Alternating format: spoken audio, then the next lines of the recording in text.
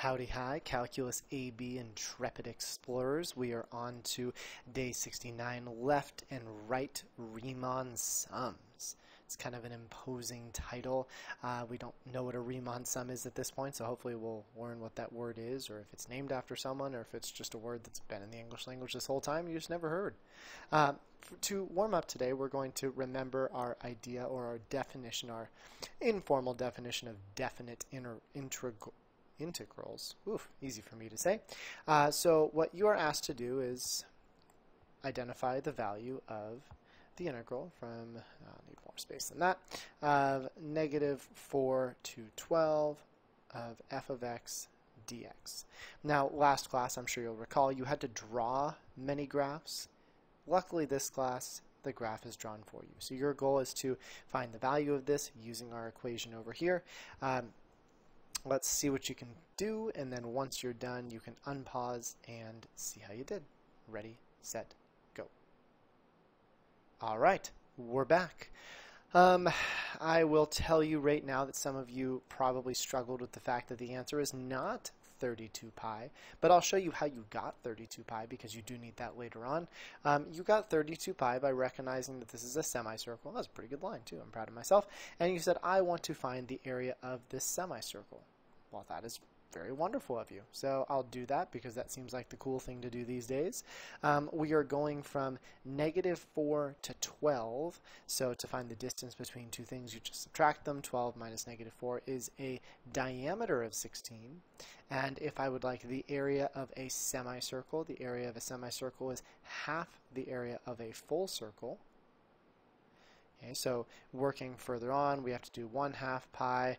Area of a circle, let's see, we need the radius, that's half of 16, that's 8. 8 squared, 64, half of 64, 32 pi. Ha! Now wait, we said that's not the right answer. And in order to know why, we need to correctly interpret what this integral is asking us to find. It's asking us to find the area between the curve and the x-axis. So if we draw maybe some dashed lines here, where is the area between the curve and the x-axis? Oh yeah, the area between the curve and the x-axis is, and I'm waiting for my pen to catch up with me, there we go, and I'll try to draw this sideways. Isn't that this area right here? That's a weird shape. And in fact, it'd be very difficult to find the area of the shape with one formula there until we realize that shape is actually made up of two formulas.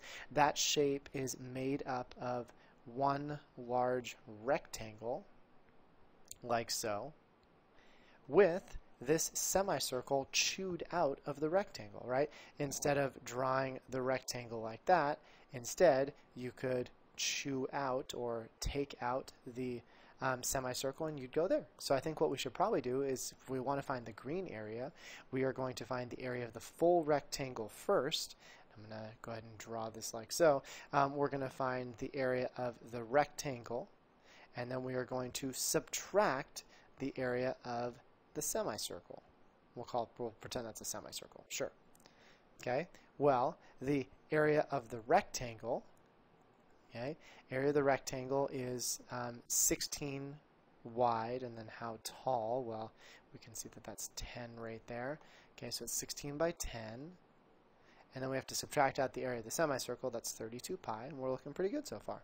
So what does this look like to me? Well, this answer I think is going to be 160 minus 32 pi, except for one thing.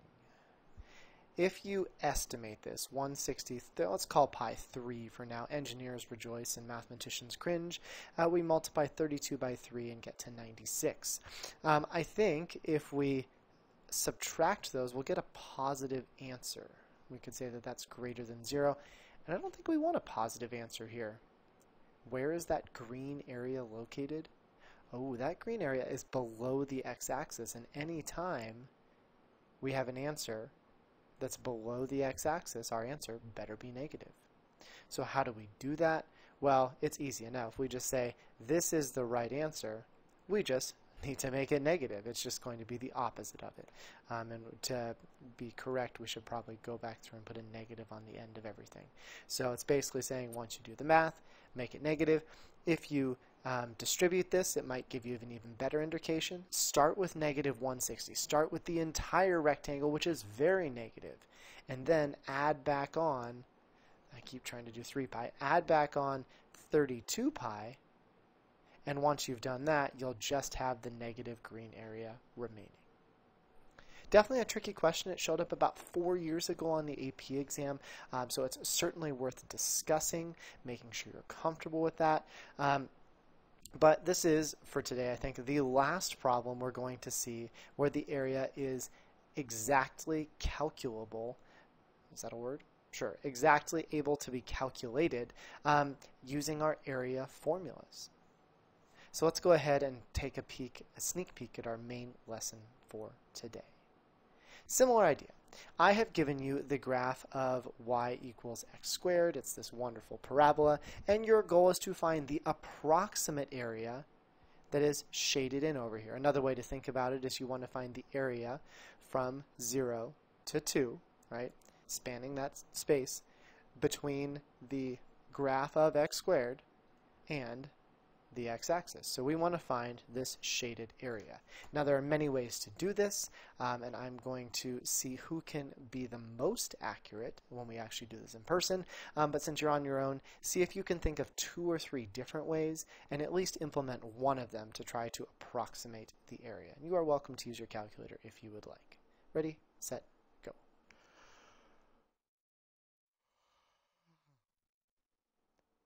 Okay. We're back, and let's see how you did. Now, I would say that the majority of my students go through and they say, well, couldn't we just make this a triangle? Look at that pretty triangle, and just approximate it that way. So maybe we'll call this the triangle method. And to find the area of a triangle, it's 1/2 times the base times the height. We should say it's approximated. The base is, of course, a length of 2, and the height looks to be a height of 4. So we get 8 divided by 2, which is 4. Say, cool, has an area of 4. All right, maybe pretty good. But then the question comes up, can we do better? And I think we could, right? What if we did something like this? What if we did, and I'll change colors, what if we did a nice little triangle like that, right? And then we did like a trapezoid over here, or if you want, you can think of it as a square with another triangle on top. That one looks better to me than the actual triangle, right? The triangle is certainly an over approximation. It has all this extra space in there, but the way that I sorted it only has a little bit of extra space. It just has these guys in here. Okay, that could be one way. Another way you could do it is, what if you just did it using squares, and you said, or rather rectangles, you just said one's here and one's over here. Is that better than the triangle? Is it worse? Well, let's look at the triangle that we just did like so. I bet that's probably going to be worse. It looks like it has more area, but it does work. Okay. Now, what we're going to focus on today is using rectangles to find area. Eventually, we will get back to this friendly triangle method, and sometimes the triangle is more accurate. Not always, but sometimes. Today, though, we're going to focus on just using rectangles, and I like to start with rectangles because A, they tend to be the most common, but B, their area formula is a little nicer because you don't need to include the 1/2. So just, even if you think it's not the most accurate, you're right. For many cases, it still is easy to work with, and I think it's going to make the overall concept easier to understand. Now, there are many different ways we could use this rectangular method. We could just draw one big rectangle and say, ha, I think the area is approximately, 2 times 4, I think the area is approximately 8. Well, good on you. I'm pretty sure it's less than 8. So then someone says, well, you used one rectangle that used the whole base. What if we just use a portion of the base and use that to make 2 rectangles? Is that closer? Well, this has an area of 1. This is 1 for a base times 4. That is an area of 5. And I think that is probably a little bit closer than the 8, right? The 8 included this whole portion, which is definitely extra stuff. Okay, but we could be even more accurate, right? What if instead of using 2 rectangles, I used, let's say, 4? And let's see, let's subdivide this interval down here. And what if I did something like this? Okay, wait, that's not what I wanted to do. That was awkward. What if I made a nice little rectangle here, another one here, and here, and here? Now we have 4 rectangles. Each one has a base of 0.5, or I'm going to write that as 1/2. And you can find the heights just by looking over here. And that actually looks even more accurate than when I did the 2 subintervals, right? Those 2 subintervals had one here and a second one up here. Yeah, they have all that extra space that we don't want. So I think I've gotten more accurate. This process of using more rectangles to get a more accurate approximation of the area is what we're going to focus on for today. So depending on how you found the area, you may have divided your graph into a number of sub-intervals. Using the specified number of sub-intervals, find the area of the graph. So now we're going to look at 2 sub-intervals, 3 and 4. So again, I showed you how you could subdivide with 2 sub-intervals, and I also showed you 4. I didn't show you 3. It's a bit more of a challenge, but it's very much doable. But what I'd like you to do, please, right now is try to set up 2 rectangles, 3 rectangles, and 4 rectangles on this same graph and see what those approximations are. Okay? Once you're done, you can unpause and we'll chat. Ready, set, go. All right, now you're back. I'm actually not going to go over the answers for those. I have faith that you can determine them and they're kind of a means to an end. But I did want to bring up one thing. Looking at these 4 subintervals, I think we'll all agree that if I subdivide like this, we can see our 4 subintervals, right? We have, and maybe I'll do it in blue, first subinterval, second subinterval, third, and fourth. But depending on how you viewed this, you might have drawn your rectangles differently. For example, one of you might have said, well, I'm going to draw my rectangles like so. And you went over and did something like this, like I did. And that's totally fine. But then someone else might have said, no, no, no, I don't want to do that. Instead, I want to draw my rectangles like this. And then this guy just kind of gets drawn straight across because I'm just using this left point over here for the height of the rectangle. And someone says, whoa, why would you want to do that? Right? Now you just have 3 rectangles. Clearly, that does not fill the entire area. Of course, your comeback is, but yeah, but if you... I said change colors. Your comeback is, well, yeah, but the way you did it, like so, is too much area. Right? Clearly, you have all this extra space up here. And depending on what field of business you're in, is it better to underspend or overspend? And I think it probably depends on which side. If you're the customer, you'd say, please overspend on me and give me more. Versus if you're the person in charge of spending the money, you're like, I don't want to, I'd rather underspend. And then worst case, we can make up those little gaps later on. So there are a couple ways that we could have drawn these rectangles. There are actually more ways too. But those are the 2 ways that we're going to discuss right now. Before we do that discussion, we need a little bit of notation here and a little bit of history, and then we'll get back to those rectangles. But that's really all today is, just using different sized rectangles to approximate the area under the graph. And as a reminder, the reason we're doing this is because the area underneath x squared, and I should erase this again, the area underneath x squared is not a nice shape. I don't know how to apply a simple geometry formula to find this area. It's not a perfect triangle. It's a curved triangle, and I don't even know, it's not evenly curved. So how do we find that? And the answer is we don't at this point. So that's kind of a bummer. We're just going to be doing approximations, but eventually our investigation of approximations will lead us to how we can find the exact area, because there is a way to do it. It's calculus. Alrighty, some terminology.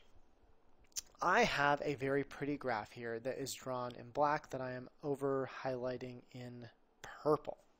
This has been split into 7 sub-intervals, and we can see each sub-interval. I'll do them in blue again, right? So we have the first sub-interval, the second one, the third one, and so on and so forth. What we need to understand, though, is that each sub-interval is bordered on 2 sides. For example, this first sub-interval down here is bordered by this point, and on the other side, that point. we're going to give those points names in terms of x coordinates. Now, it is common, and computer science folks will like this, it is common to use our first point and call it x sub 0, the 0th point. Sometimes we would call that a. And then, of course, we have x sub 1, which is our second point, and so on and so forth, all the way up to x sub 7 over here, which is interesting because although there are 7 subintervals, there are actually 8 points, aren't there? 1, 2, 3, 4, 5, 6, 7, 8 points. The distance between any two x values, or another way to think about it is the base of any of these rectangles is known, and I'm going to highlight this up here, as delta x. So this distance right here is delta x. Of course, delta x is found by subtracting two x coordinates. So in this case, it'd be x sub 5 minus x sub 4 to find that exact base length. Okay. We also should realize that subintervals are not always even. Okay?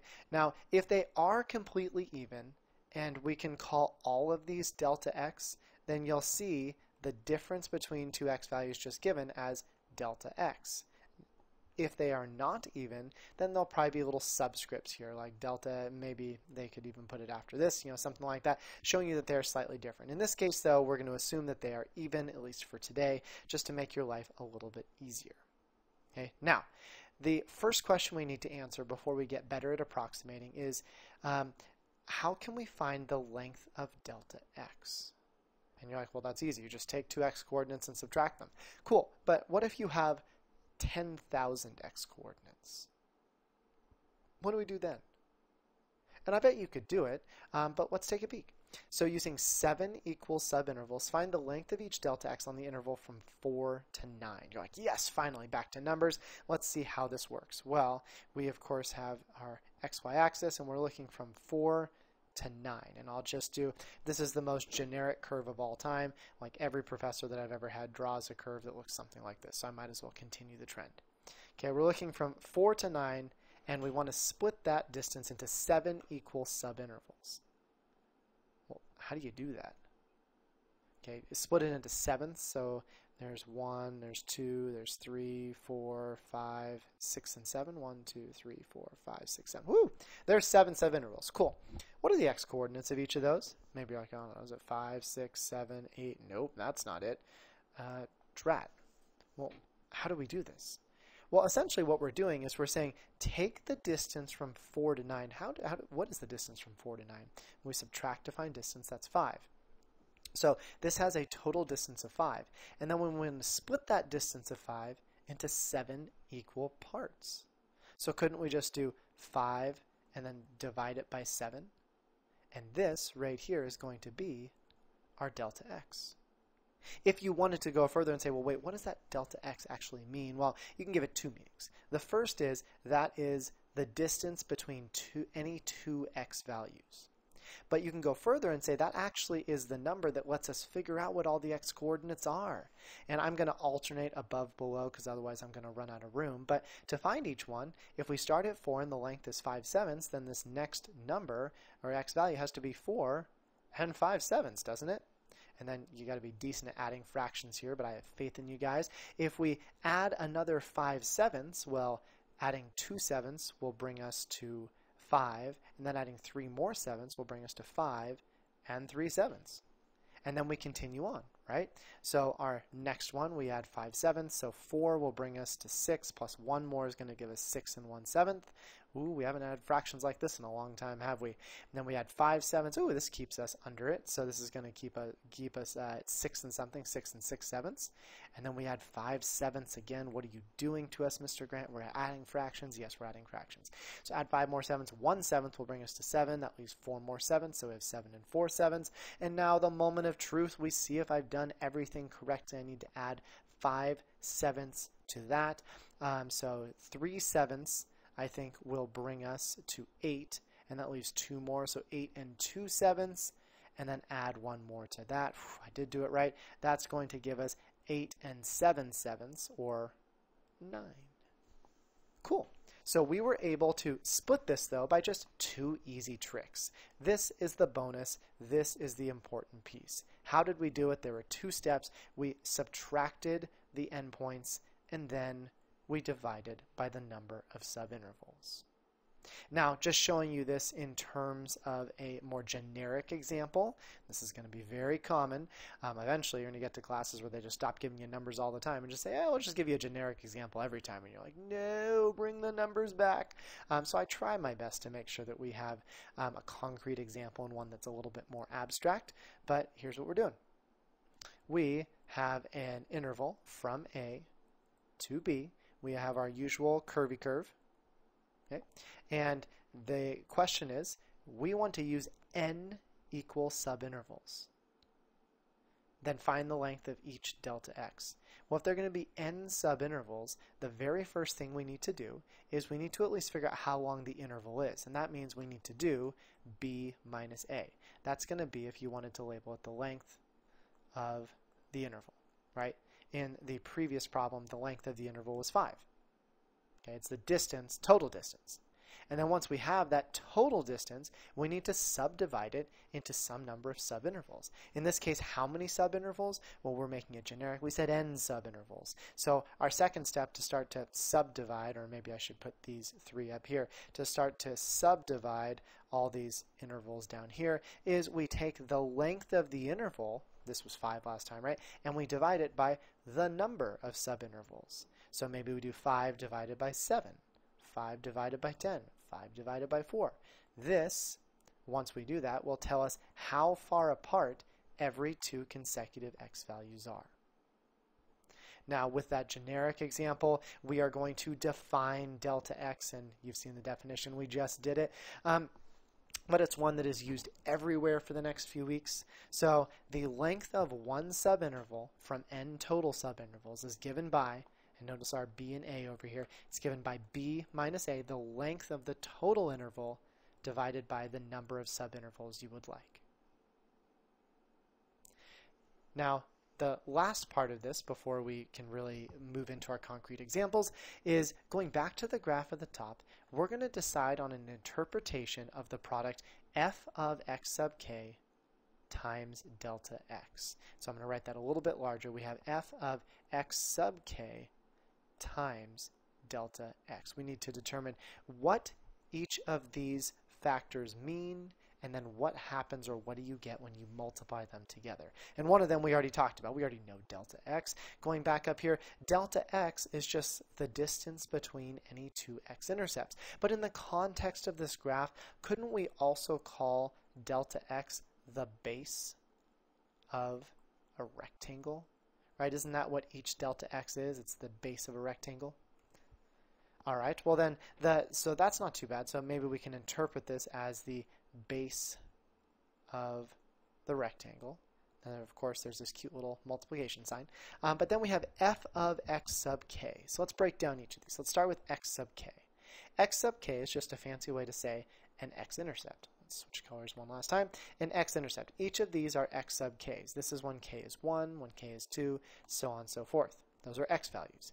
But when we do f of an x value, f of an x value creates a y value. So for example, if I wanted to look at this point right here on my graph, it has to be on the function. This is the function f of x. This is f of x sub 1. Right, and you can see the rest, f of x sub 2, f of x sub 3, so on and so forth. So if we look at this guy right here and we draw up to it, what is that? Well, it's not the height of the first rectangle, right? The height of the first rectangle has that extra piece up at the top, but isn't this the height of the second rectangle? And f of x sub 2, that's the height of the third rectangle, and f of x sub 3 is the height of the fourth rectangle, the distance from the x-axis to the function. And so knowing all of that then, if we can say that f of x sub k is the height of a rectangle. Pretend that's spelled correctly. Now it's going to bug me. Rectangle, crushed it. And we're multiplying just a base times a height, then I believe this will give us the area of one rectangle. So what was the point of all of this? Well, the point of all of this was first to introduce different notations that we're going to see over the next few days, but second, to give us a really succinct, easy way to describe how to find the area of one rectangle. But how many rectangles are there up here? 1, 2, 3. It looks like there are 7 of them. And so if we wanted to find the total approximation for the area underneath this curve, I think we would have to add up all 7 of those rectangles. So here we go. This is the area of one rectangle. Here is the area of another rectangle. And of course, we have the dot, dot, dot, the ellipses, it's kind of the floating ellipses, to show that there are some number of rectangles, right? This is going to be n number of rectangles. In our case above, this would probably be a 7 to show that we are adding up 7 rectangles to find the area under the curve. This idea where we have a sum of products, where we are adding up multiple different products, is known as a Riemann sum. A Riemann sum is defined as the sum of areas. Who is Riemann? Well, he was a wonderful German fellow. He was born in the early 1800s, something like 1826. Bernhard Riemann. The guy was a genius. Oh my gosh. He is considered one of, I could say top 5, but we're just going to go vague and say one of the most influential and famous mathematicians of all time. I mean, just absolutely insane how much of many different math fields he revolutionized. Geometry, calculus. He's the one that came up with the first rigorous definition of an integral, of a definite integral that we're going to move over to in the next couple of days. Honestly, I would tell you more about him, and I can give you a little history. We might as well start with that. But I can't tell you too many specific things because everything that he worked on, I don't understand. And so you guys will have to do some research into it, but I'll show you a couple things. Either way, some history. Born in around 1826, his dad was a pastor, and he was raised assuming that he would follow his father's footsteps and go into the church. At the age of 19, he goes to university. He is a theology major, looking again to stick with the church. However, he is also taking lecture classes from a gentleman named Carl Friedrich Gauss, another incredibly famous mathematician. There's all sorts of stories about him. Probably the most famous about Gauss is he's, pick an age 10, 12 or something, sitting in a classroom and he's misbehaving. The teacher says, I want you to add up all the numbers from 1 to 100. So 1 plus 2 plus 3 plus 4. Gauss goes, okay, thinks about it for about 15 seconds and says, okay, here's the answer. The teacher's like, how did you add those up so quickly? Well, he didn't. He came up with an algorithm, and it's a very famous algorithm these days. But either way, you can look that up. Gauss, famous guy. So he is Riemann's professor at his university. And he quickly realizes Riemann's potential and says, hey, I mean, the church stuff is cool, but let's do math because that's where all the really, really cool people go. And Riemann says, okay, I'm in. Except it was very cute. He asked his father for permission first, and his father said, yeah, okay, go for it. Well, it turns out that Riemann was like one of the most gifted mathematicians of all time. And to try to put that into perspective, in the late 50s, 1850s that is, so Riemann is like early 30s or so, and maybe at the most. He is at a very famous university in Germany, and he is put on a lecture rotation, and they're like, hey, you need to start lecturing about all these things you're discovering. Well, he wasn't even a professor there yet. They weren't even paying him. So Gauss arranged for at least him to get paid, and they tried to just fast track it and said, this guy's brilliant, can we just give him a professorship? That kind of fell through, but at least he made some money. And so the craziest part for me is that he is world renowned for so much math. I mean, just an insane amount. And he died at the age of 40. Yeah, he died in like 1866 or something like that from tuberculosis. He had fled religious persecution from the Prussians, went to Italy, caught TB, died, 40. But yet he was still so influential, and just, oh my gosh. I mean, we can, if you, I have his, a couple of his Wikipedia articles up here. Did I get any of the dates right? I did. 2666 costs. I mean, his Wikipedia articles, pretty good. I mean, not super long. But then you go to arguably his most famous legacy, outside maybe integration and a million other things, and that's the Riemann hypothesis. It is one of the Clay Mathematics Institute's Millennium Prize problems. We'll talk about it at the end of the year. 7 huge problems in math that have never been solved, and the Riemann hypothesis has still not been solved. And man, you can read about this, but look at this Wikipedia article. I mean, dang. It is a really famous thing that has far-reaching implications, and I understand like 1% of it. Maybe I should probably study up on this, but it all has to do with his Riemann zeta function. So it's a function named after him too, and he's proving things about that function. In fact, he's finding zeros, like x-intercepts, and proving what they are. So look into it. Fascinating guy. Sad that he died so early. Still gave the field of mathematics lots and lots and lots. So let's get back to it. Riemann sums. Okay, this Riemann sum up here began with f of x sub 1. But that's kind of weird because in this up above, we start with f of x sub 0.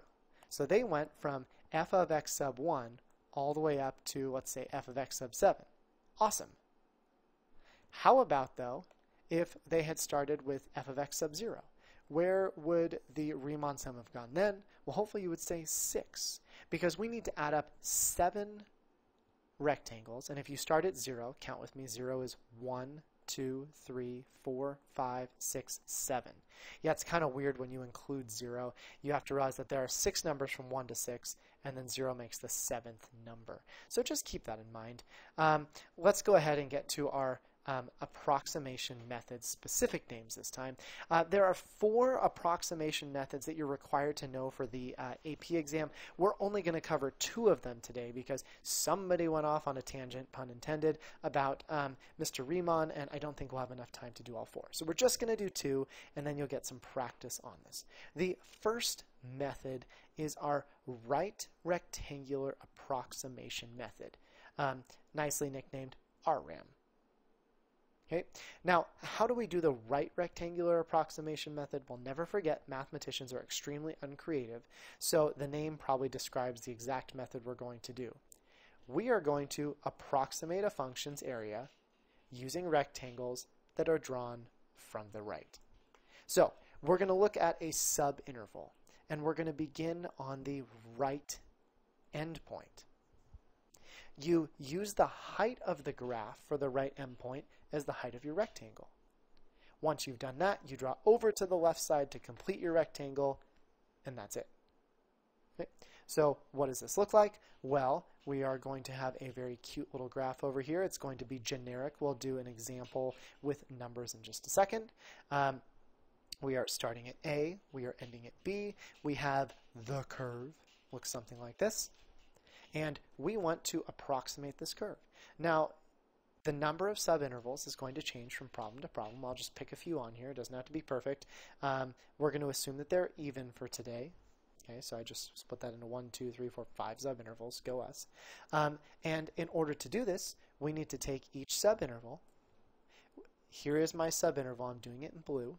This is the right rectangular approximation method. So I need to start on the right side of the subinterval, draw up to the graph, and there is my rectangle. I have a base, I have a height. Now, if you want to go further, and you can, you probably should, I would suggest you do it with dashed lines so that you can see the part of the rectangle that's just implied from what we drew. Because what I find is if people draw it solid like so, then they look at it and go, wait, did I start from the left? Did I start from the right? So I like those dashed lines. And then I'm going to switch colors really quickly. We have our second subinterval, and it's going to look something like this. So we have our solid, this dictates the height, the right side of the interval, and then dotted lines on over, right? Very easy all the way through. And you can continue through to the end. I don't really want to, so I'm just going to go up here. Here would be my last one. Very exciting. Once we do each of those, we have to find their area, and then we sum up the area. Now, just as a heads up, if you want to write out the pattern when you're summing up the area, Okay? We need to certainly figure out the base. The base is just going to be delta x of each of these, right? Nothing bad, lots of delta x's. Okay, so if I wanted the area approximation, it's going to be the base times, well, how do I find the height of the first rectangle? It's not going to be a, right? I'm not going to do f of a. F of a would be this point. That point has no relevance for a rectangle. It needs to be this point. And that point is 1 to the right of a. But not 1 to the right, it's delta x to the right of a. So if you wanted the notation here, my first height of my rectangle is found by using the x-coordinate a plus delta x. A plus delta x, that's this x value right here. Delta x larger than a. And when you substitute it into f, it finds the height. This is a base, this is a height. We are very excited. Notice that I never used a here. You're going to add up all of the areas of our rectangles, ending with what? Well, we need to end with delta x, a base, times what's the last height of my rectangle? Oh, that's over here. The last height of my rectangle is dictated by b, so it's times f of b. So you'll notice that we never used the left endpoint in our Riemann sum for a right rectangular approximation. I'm going to write that too. So we, exclude the left endpoint in our Riemann sum. Now, it's important to realize that when you are finding a Riemann sum, and this is a very common question on the free response, I almost guarantee one part will ask you to approximate an area using a Riemann sum, you are required to show both a product, something times something, and a sum. So if it says use a Riemann sum to approximate, a Riemann sum is defined as a sum of products, and you must show both. If you do this math in your head and then just show the addition, you will not get full points. You need to show the bases and the heights. All right, let's actually do an example here. Example 1. Using the right rectangular approximation method, determine the approximate area for f of x equals sine of x on the given interval for n equals 4 subintervals. Okay, let's start with a graph. Sine of x, I think I'm only going to need the positive portion here. Let's give myself a little bit more room in case I need to write. That's good enough. Okay, and then we know we're starting at 0. We're ending at pi. And remember, sine of x looks, I think, something like this. It ends at 2 pi, doesn't it? So I think we probably just need the curvy part, hopefully drawn a little bit better. Yeah, good enough. Sounds good. And then we need 4 subintervals. Now, you could just split this into 4. I prefer a little bit more of a logical approach, which means we're going to find delta x first. How do we find delta x? Well, we take the length of the interval, pi minus 0. That's a length of pi, easy enough. And we divide it by 4, which tells us that our delta x is pi over 4, and that tells us how we can create all of our x values on our interval. We start at 0. We add pi over 4. So my next one is going to be pi over 4. Now, just a little trick of the trade, if you know there's going to be 4 subintervals, right? There's 2 subintervals. There's 4. You can pre-divide this out to get 4 even subintervals and then fill in the values later on. So now that we know pi over 4, 0 plus pi over 4 is pi over 4. Plus another pi over 4, that's 2 pi over 4, or pi over 2. And this is 3 pi over 4 and pi. Great.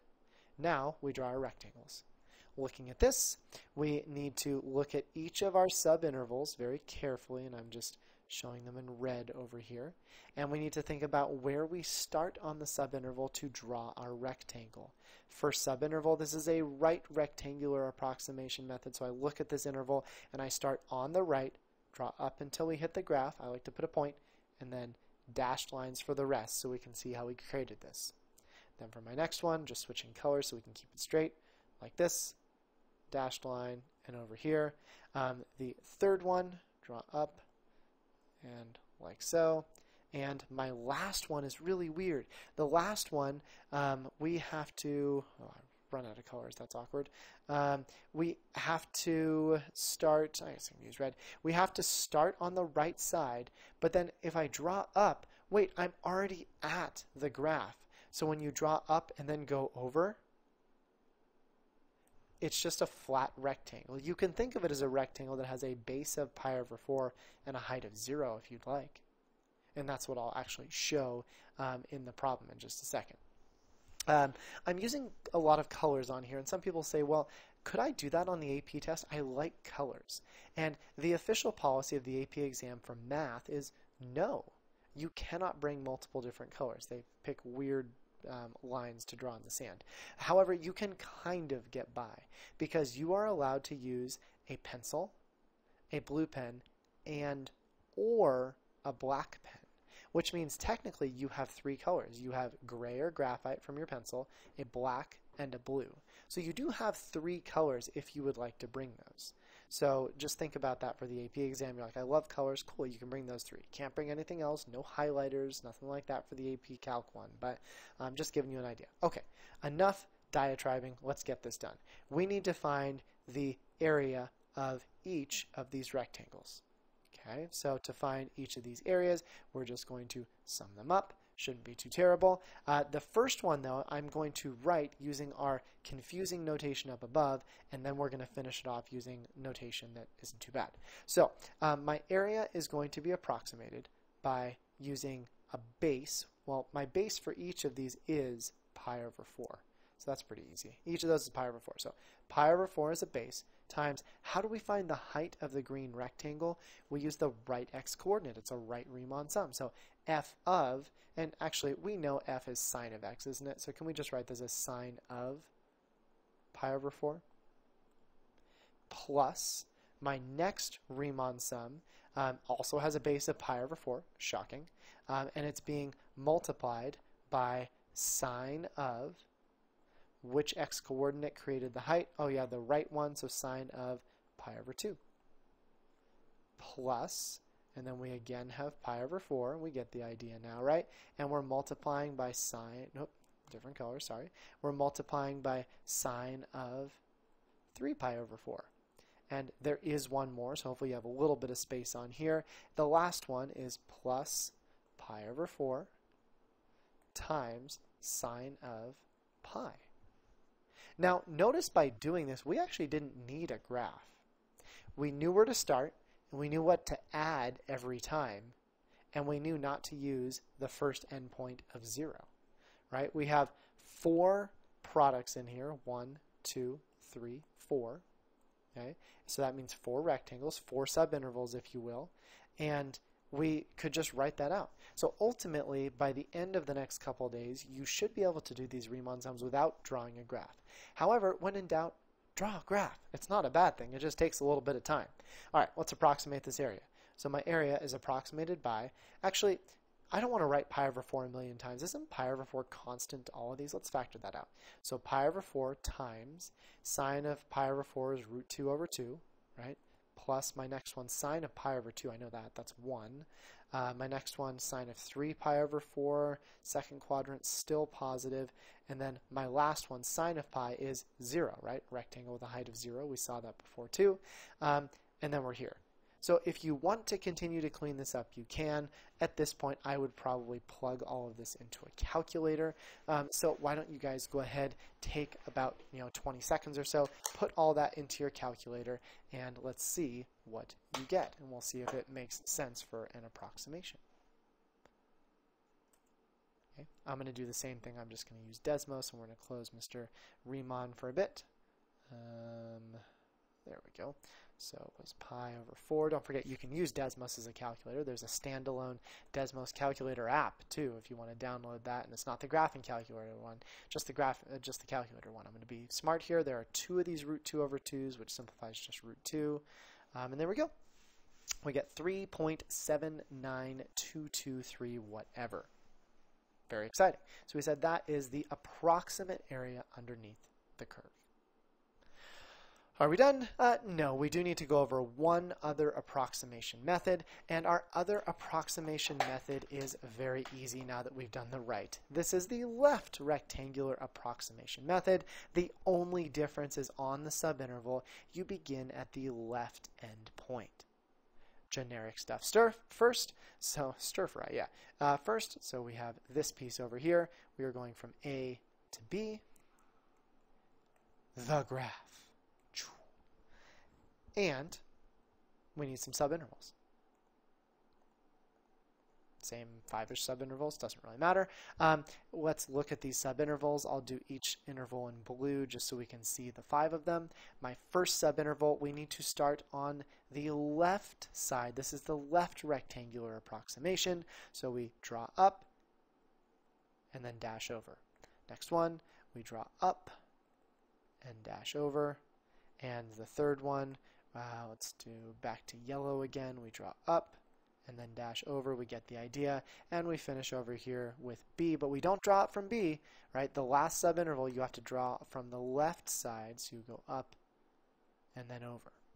So when we write the area approximation of this guy, okay, we know that each base, because we're doing base times height for each of these, is delta x. Easy enough.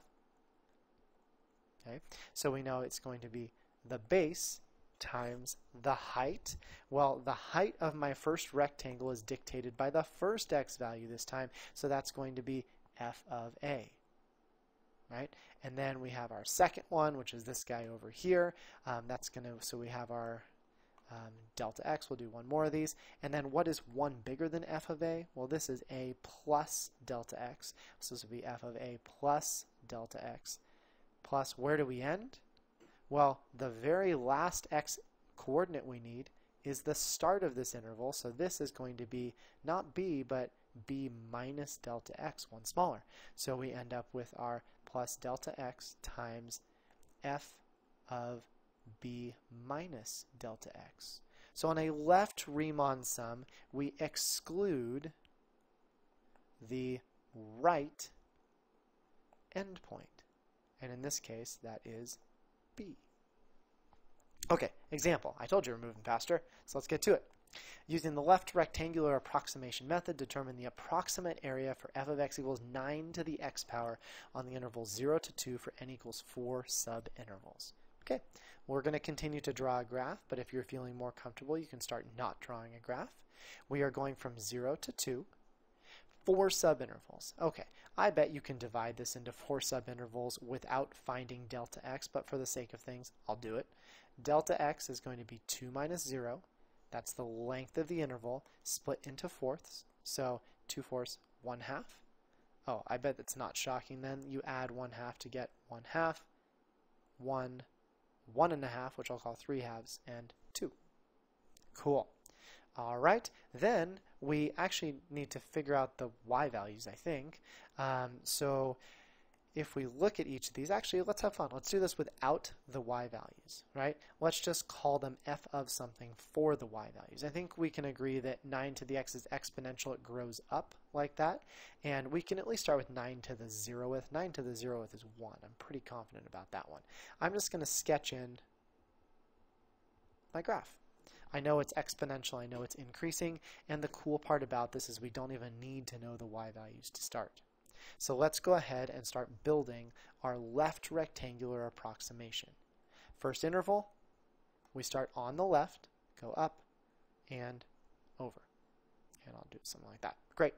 How do we find the area of that rectangle? Well, of course, the base is 1/2. So my area over here, the base is 1/2. I'll use blue for each of those. And the height is dictated by 0 right here.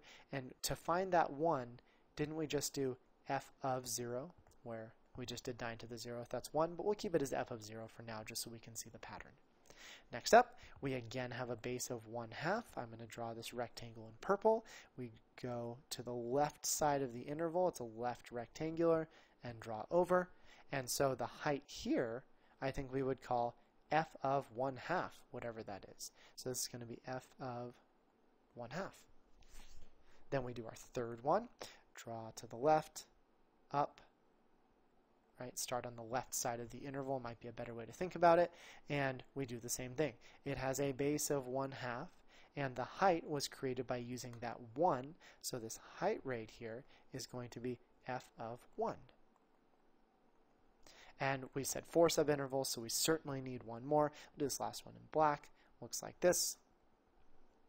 Okay, and that again has a base of 1/2, and the height, what is that height? The height's dictated by 3/2, so it's f of 3/2. Great, I should say approximately. Okay, well now we should probably find the value. Couple things again. The 1/2 is common to everything, so I'm certainly going to factor out the 1/2. In fact, many people factor out that common base the first time every time.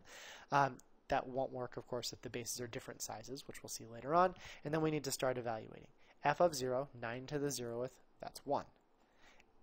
F of 1/2, 9 to the 1/2 power is like the square root of 9, that's 3. F of 1, 9 to the 1st, that's 9. And last but not least, f of 3/2. Ooh, buddy. 9 to the 3/2. Remembering that 3/2 is really 9 to the 1/2 times 3 might help you. We know 9 to the 1/2 is the square root, and then we have a third power here. Square root of 9 is 3, and then 3 cubed is 27. So plus 27, we're looking pretty good. My approximate area, let's do a little math here. This is 30, and this is going to be 40. Half of 40 is 20. Nice.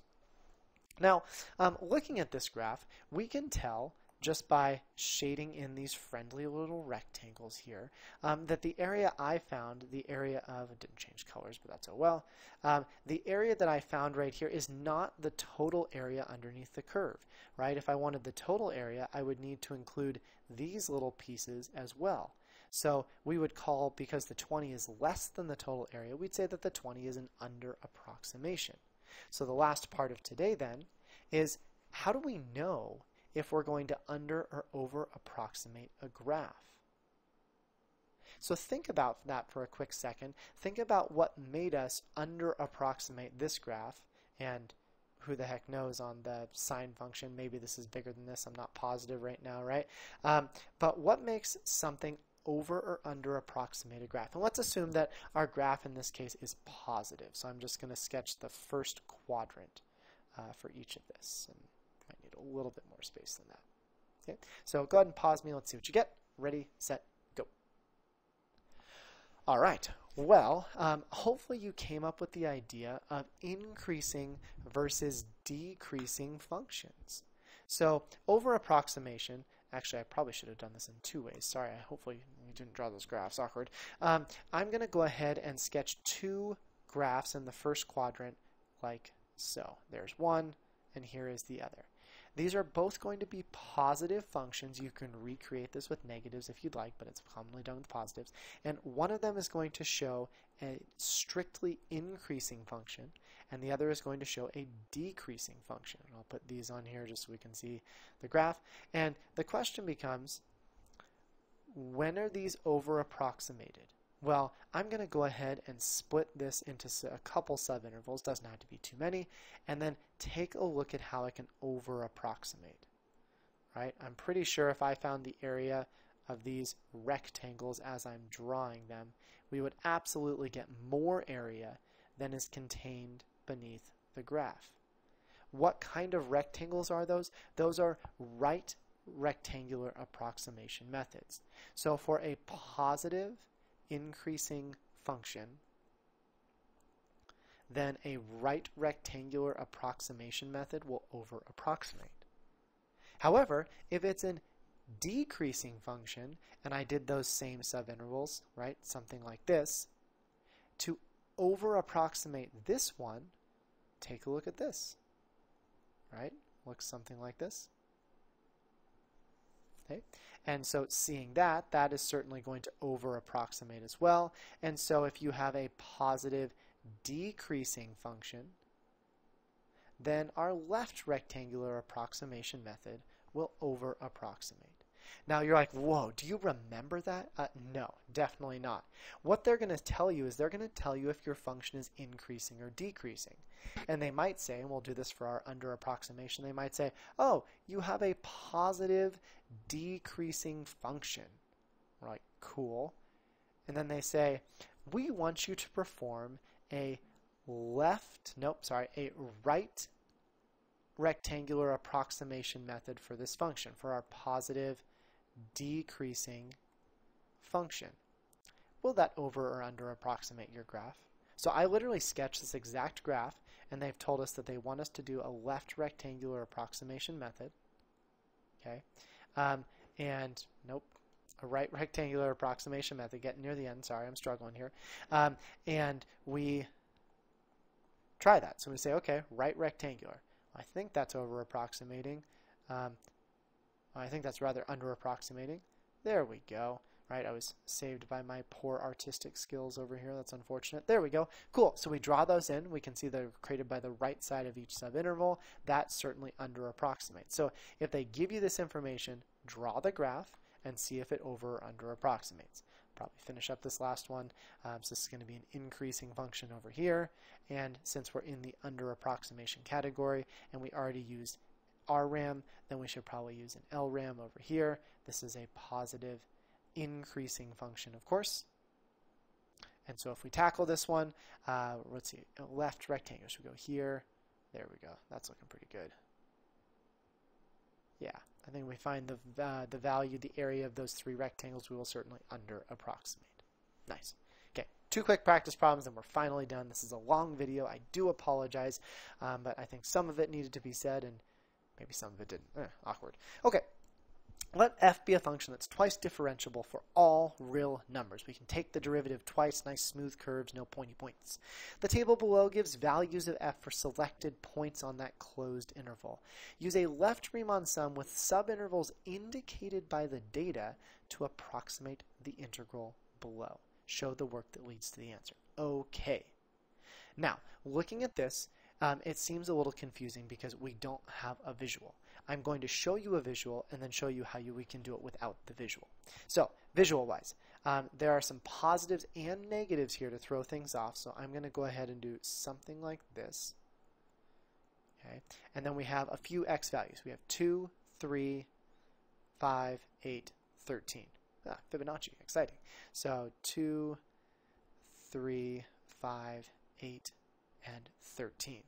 How many subintervals do you see? I see 1, 2, 3, 4 subintervals, and they are not equal. So we don't need our delta x here. We just need to approximate this graph.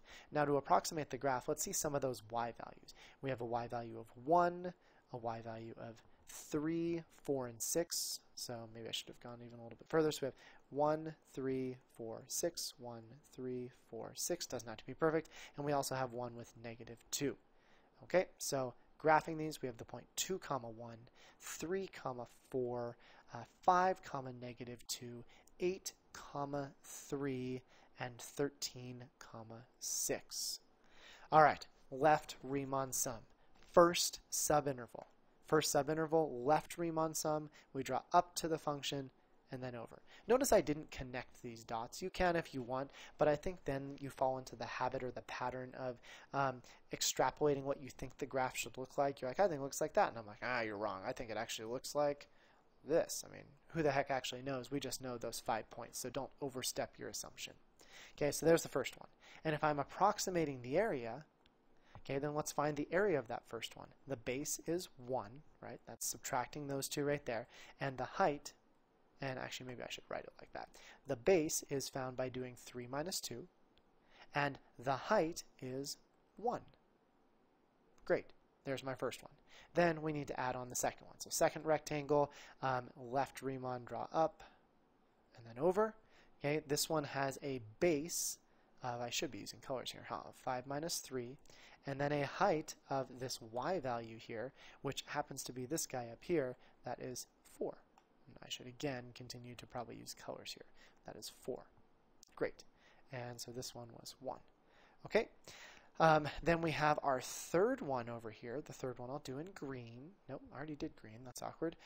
We'll use purple. So here's my interval. We use the left to graph this. So the left is over here. There's a point that's negative, but it still works. Okay, and then we need to find our area. But wait, the area is below the x-axis, so don't forget that. Negative, the base is 8 minus 5, and the height, of course, is negative 2. And actually, using this pattern, I bet we could even do the last one, couldn't we? There's one more rectangle curly, but let's not even look at the graph. The last one, which we'll do in blue and then check on the graph, is going to be, we know it's above the x-axis, we're positive here. The base is nothing too bad either. The base is going to be, what have we done for the base for the other times? We've done subtracted, then subtracted, then subtracted. I think we need to subtract 13 minus 8, yeah? So 13 minus 8 is going to be my base, and just double checking over here. 13 minus 8 is the base, right? That's 5, very exciting. And then how do we find the height? Well, on each of these, right, for the first one in black, we subtracted 3 minus 2, and then we picked this guy. And then in yellow, we did 5 minus 3 and then picked that guy. Purple, 8 minus 5, picked that one. And then in blue, 13 minus 8, we've got to pick this one. Why out of the interval are we picking the one on the left as opposed to the one on the right? This is a left Riemann sum. We always pick the height, right? These are heights, aren't they? On the left side of each interval. And so by keeping that pattern, you can actually do this without drawing a graph. Also note that we did not use the last endpoint here because with left Riemann sums, we exclude the final right endpoint. Okay, cleaning this up then, the integral from 2 to 13, so measuring the area beneath the graph, is approximated by, well, 3 minus 2 is 1, 1 times 1 is 1, right? And then this next one, 2 times 4 is 8. I don't know why I put a negative here. Oh, no, I'm not going to put a negative there. We already made it negative by putting it out front. If you wanted, you could do something like that. However you do it, though, the area better end up being negative. So 8 minus 5 is 3. 3 times 2 is 6, so we'll call it an area of negative 6. That's below the x-axis. And last but not least, 5 times 3 is 15. So I think finishing this out, 15 and 8 is 23. 24. 24 minus 6 seems like 18. Whew! Okay, last but not least. Let f of t be the function that's twice differentiable. This is supposed to say t then because it's f of t. Whoops, I will fix that hopefully by the time you get your handouts. Use a right Riemann sum with 4 subintervals indicated by the data in the table to approximate the integral below. Well, there is no integral below, so that's also awkward, but then we need to state if our approximation is over or an underestimate. So let's start with an integral. The integral that we're approximating here is going to be the area under the curve from 0 to 12 of f of t dt. Makes sense because we're going from 0 to 12. I'm going to look at the subintervals first and see if they're even. The first x coordinates I'm going to look between, think 0 to 3 up here if you want, is a distance of 3. The next one is a distance of 2, then 3, and then 4. So not even subintervals. However, I can start to approximate my area because I know all of the bases. My first base is 3. Now again, I'll try to do colors here. And we'll do a plus, and I think this will be enough room. All right, my next one, the base from 3 to 5, we saw that earlier, is going to be 2. That's the base again. And then my third base from 8 to 5 is going to be 3. And then my last base from 8 to 12 is going to be 4. So we have all those bases. Then we need to pick the height. The height is the y-coordinate of our data. So we look back to our first subinterval and say, well, wait, is the height 0 or is the height 3? And we know this because it's a right Riemann sum. We use the height on the right, so it becomes 3 times 5. And then our next one, 2 times 10. The next one, 3 times 20. And last but not least, 4 times 24. Okay. You might want to use your calculator here. We can clean this up. We end up with 15 plus 20 plus 60 plus 16, 8, 96. Cool. And then finishing this off, we have 80 right here. Let's remember that result. This is going to be 95. So we have 95 and 96. And 95 and 96 is going to be 191. I think that seems right. And let me know if I did it wrong. I'm sure you will. You guys are great at commenting. Great. We approximated a value of 191 using a right Riemann sum. But is this an over or an under approximation? Oh, well, look what they've told us. Our function is increasing for all values, and all these values are positive right here. So let's draw a quick increasing graph, like so. And then we did a right Riemann sum. So we're just going to split this into a couple subintervals to get a picture. Look at my interval right Riemann sum. Oh, look at that. I think we have overestimated my graph because, based on the picture. So how do we write our conclusion then? We would say something like the integral from 0 to 12 f of t dt approximately 191 is an overestimate because we used a right Riemann sum approximation on a positive increasing function. Right, just explaining what we drew up here. Finally, that is it for today. Next class is going to go much faster now that we all have the background. All we're going to do next class is learn the last two methods and do some practice. So thanks for sticking it out, and I am excited to have you back next class for our last two approximation methods.